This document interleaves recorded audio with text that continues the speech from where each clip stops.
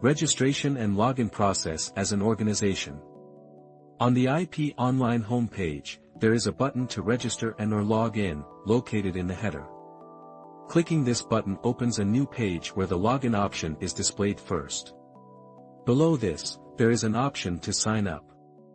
Click on the Sign Up button to open a new page where you need to provide your information, such as name, email, and password. After marking the checkbox for terms and conditions and entering the CAPTCHA, click the Sign Up button. On the next page, two options are presented: I am an individual user. I am an organization. Selecting the Organization User option and clicking the Next button takes you to a new page with the registration form. Here, you need to fill out general information such as full name, country, name of organization, email, mobile number, GST number. Next, provide information such as zip code and full address. There are also optional fields for the nature of the business and organization type.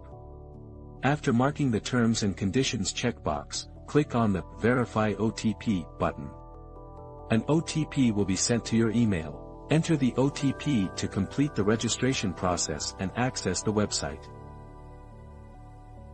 For the login process, to log into an existing account, first enter the email and password.